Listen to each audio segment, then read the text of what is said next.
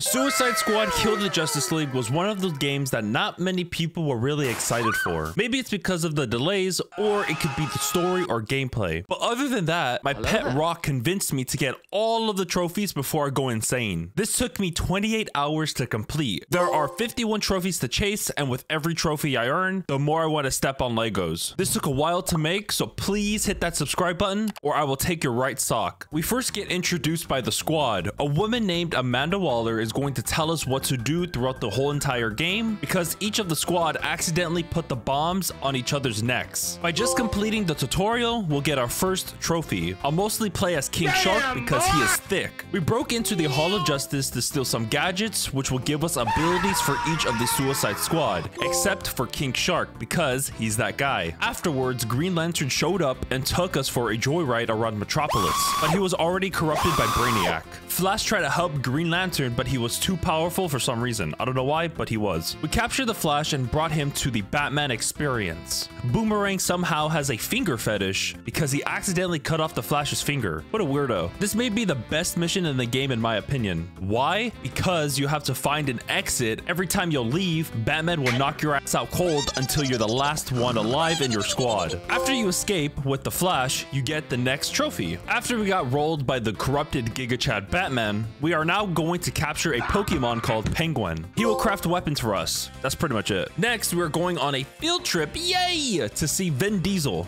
Lex Luthor. So you can use the machine that he made to disable the bombs in our necks. But sadly, Amanda Waller came out of nowhere and destroyed the machine. Then Vin Diesel told us to grab some flowers from his garden, but then we stumbled upon Poison Ivy. Now she's a kid for some reason. She'll help us craft elemental status effects on our grenades and our melee weapons. I got introduced by the Riddler, and it gave me PTSD from the other Batman games. But luckily, it wasn't as difficult, except for the riddles. It's like looking for a needle in a haystack. I had to complete 21 riddles in total, and for this trophy I got it for solving 5 riddles. There are also 2 other challenges for the Riddler, and I had to collect 40 trophies, but for this one I had to get 10. The Flash got corrupted by Brainiac and we had to destroy this cannon to give us another trophy. Then Lex Luthor invented this Flash destabilizer which negates his speed. After that, the Flash killed Lex Luthor in the most brutal way possible. He legit just took his heart and threw it at us. I got pretty confident with these riddles, so I found all 21 of the riddles, and let me just say,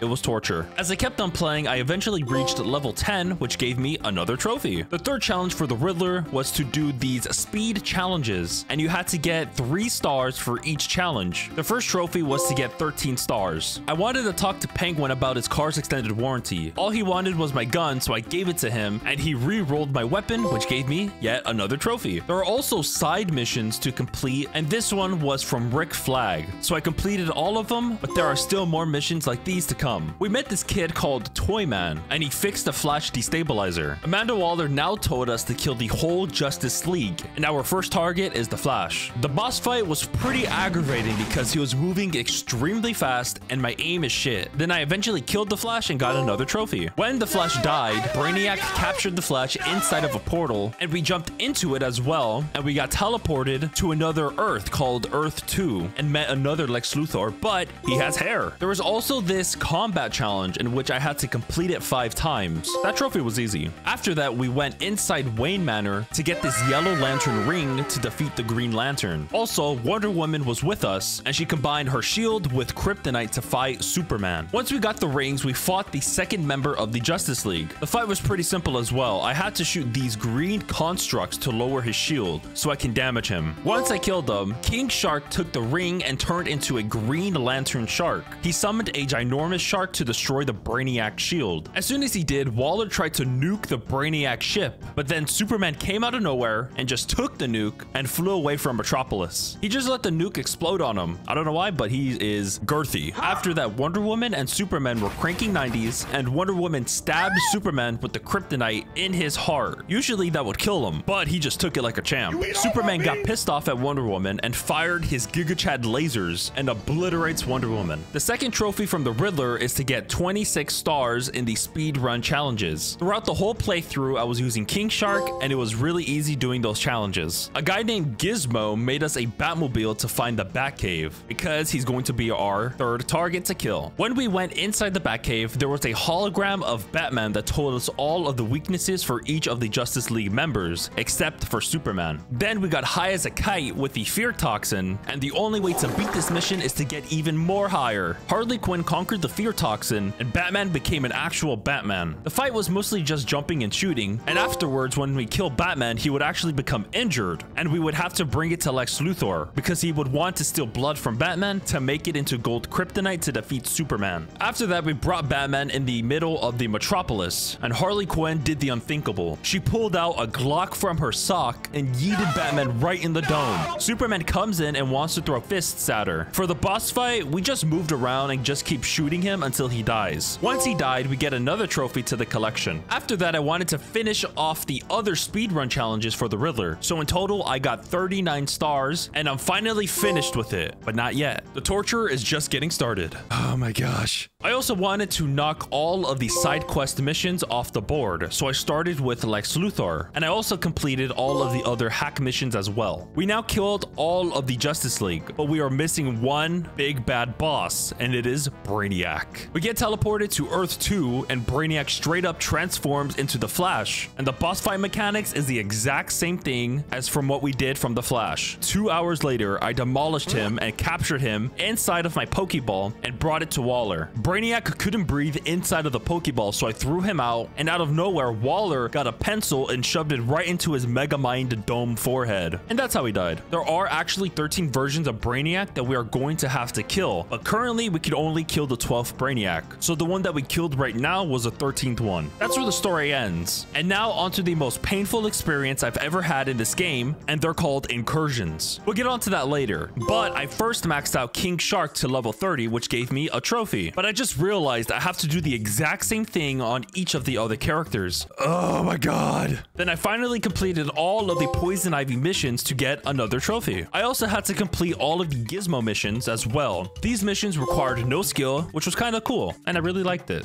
For this trophy, I had to supercharge one of my elementals on my weapons. Then I had to complete all of the Toyman's missions to get me another trophy. After completing all of the Toyman's missions, I decided to do the same thing for the Penguin missions. Now this is where the mind-numbing torture begins. We are also going to max out the other characters. And the second one I chose is Harley Quinn. Her traversal is ass. If you don't know what incursions are, they are basically extraction zones that you will have to defend, kill, escape, and repeat. For the next trophy, I would have to combine 2 effects into one. The highest rarity is Infamy. And for this trophy, I got my very first 3 tier 1 Infamy sets. And I equipped it a bomb and it gave me a trophy. So then afterwards, I talked to Toyman to make one of my weapons, an Elite, which will allow me to reroll specific perks on that weapon. I was completing 2 trophies at a time. The first one I just completed was reaching level 30 for Harley Quinn, and the next one is completing 50 contracts. Oh my god, these are painful. The best part for this is that I would have to complete yet another 50 contracts to get me another trophy. So I would have to do this 100 times in total. The contracts are like bounties in other games. Hours later, I was at the 99th contract, and I had to get 20 grunt kills with a pistol. And as soon as I got it, I immediately closed the game and touched grass. This was the final Riddler challenge I had to do, and it was to collect 40 trophies across Metropolis. I had to run multiple incursions to reach rank 5,